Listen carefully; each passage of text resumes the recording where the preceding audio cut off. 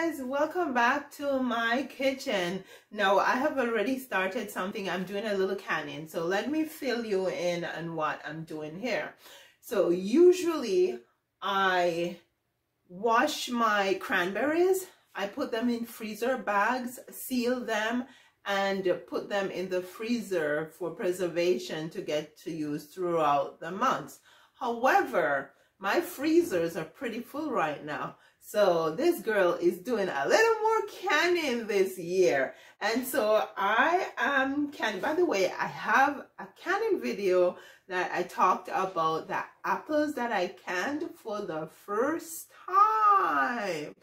And so I have 5 jars here of cranberries. Basically, I washed them thoroughly and then I put them in a pot and pour water over them just to cover them. Then I let it come to a boil and boil it just, I think it was less than 5 minutes, because cranberries don't need a lot of boiling. I didn't want everything to disintegrate, right? And then I used my ladle to ladle the contents into the jars. And now I am getting ready to cover them. But I learned a little trick, because usually I just pour my stuff in. I'm not a canner, so I just pour my stuff in the jars and I screw the lids on. But what I learned is that before you screw your lids on, you need to make sure that the top of the jar here is all cleaned up.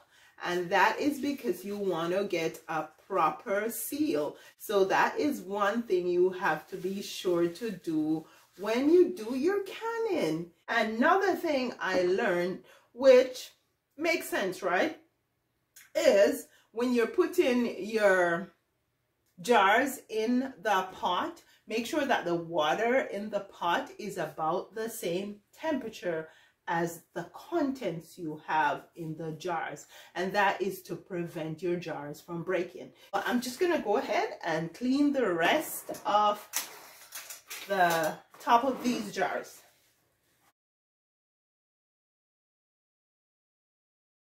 So now I have cleaned all my jars. I'm gonna go ahead and put the lids on, and you don't want to put them too tight, right? Now I'm going to get the jars into the pot. So I have some water in the pot.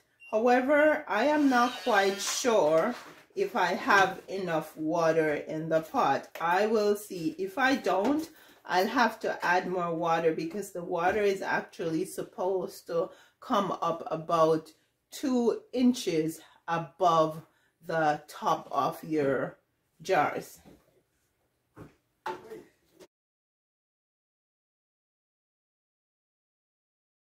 Is put this little bowl on top of the jars with some water inside, just to make sure that the jars stay down while they are being while the pot is boiling. And so what I'll do now is cover the pot, let it come to a roaring boil, and then let it boil for 25 minutes.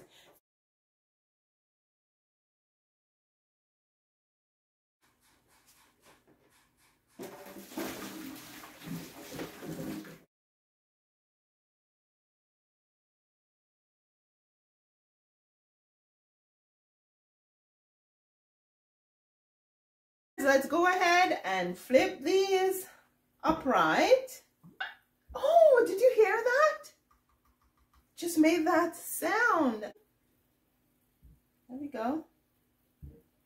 Okay, so thank you for watching the videos, guys. If you learned something, please leave your thumbs up, leave a comment below, and subscribe.